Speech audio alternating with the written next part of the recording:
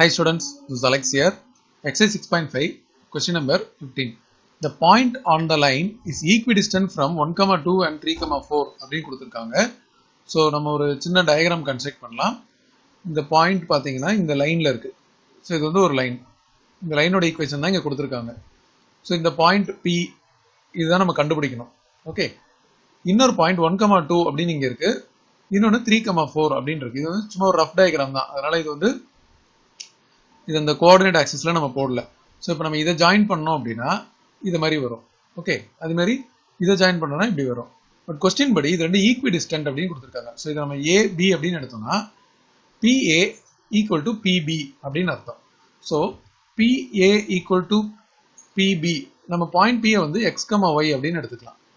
இப்போ இது பார்த்தீங்கன்னா நமக்கு பிஏ அப்படின்றது ரூட் ஆஃப் இந்த டிஸ்டன்ஸ் ஃபார்முலா இதுக்கு யூஸ் பண்ணால் X minus 1 whole square plus y minus 2 whole square அப்படின்னு வரும், which is equal to pb அப்படின்றது x minus 3 whole square plus y minus 4 whole square.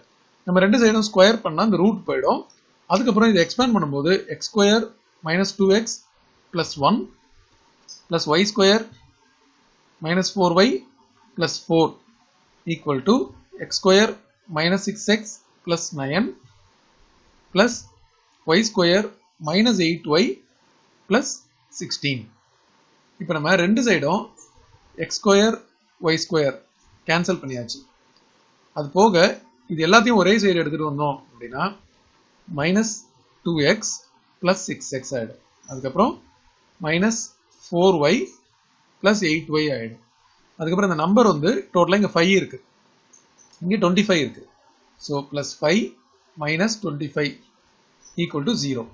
இப்போ டோட்டலா இது வந்து 4x plus 4y minus 20 equal to 0. 4 ஆல டிவைட் பண்ணா x plus y minus 5 equal to 0 அப்படின்ற ஒரு எக்ஸ்பிரஷன் வந்திருக்கு.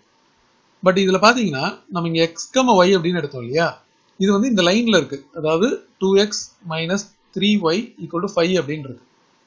இப்போ x, y நம்ம x, y வந்து இதுல இருந்து கண்டுபிடிக்கணும். இந்த 3y அந்த பக்கம் போயிடும். அப்ப என்ன ஆகும்? 2x இந்த 5 இந்த பக்கம் வந்துரும். -5/3 இதுதான் y யோட வேல்யூ. அப்ப x, y நம்ம இது மாதிரி போட்டுக்கலாம்.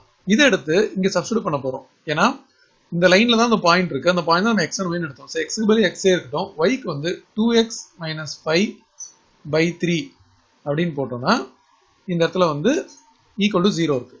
அப்ப இதை எல்சிஎம் எடுக்கும்போது இது எல்சிஎம் எடுத்தீங்கன்னா 3x plus 2x minus 5 minus 15 whole divided by 3 இருக்கு. எல்சிஎம் எடுக்கும்போது இந்த பக்கம் போயிடும், கிராஸ் மல்டிப்ளை பண்ணா 0 ஆயிடும். ஸோ டோட்டலா 5x minus 20 equal to 0 அப்படின்னா இதுல இருந்து x வந்து 4 அப்படின்னு வரும். ஸோ இதுல x 4 அப்படின்னா இந்த இடத்துல பாத்தீங்கன்னா 4,1 ஆப்ஷன் இருக்கு. ஸோ இந்த 4 எடுத்து இந்த இடத்துல சப்ஸ்டிட்யூட் பண்ணணும். சப்ஸ்டிட்யூட் பண்ணா நமக்கு y வந்து 1 வரும். அப்போ 4,1 இதுதான் கரெக்ட் ஆன்சர்.